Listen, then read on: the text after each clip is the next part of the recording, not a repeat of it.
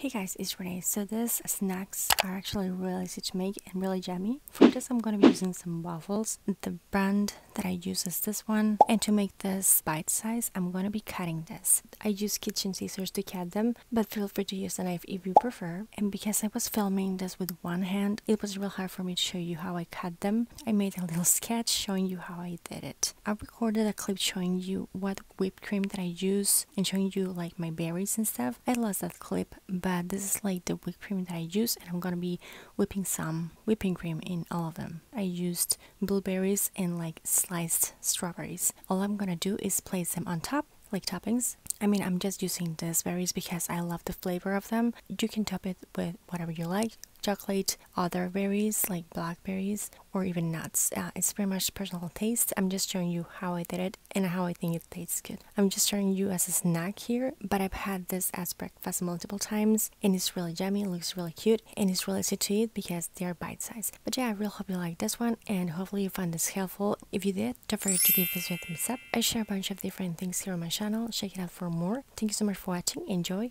I'll talk to you later and take care. Bye.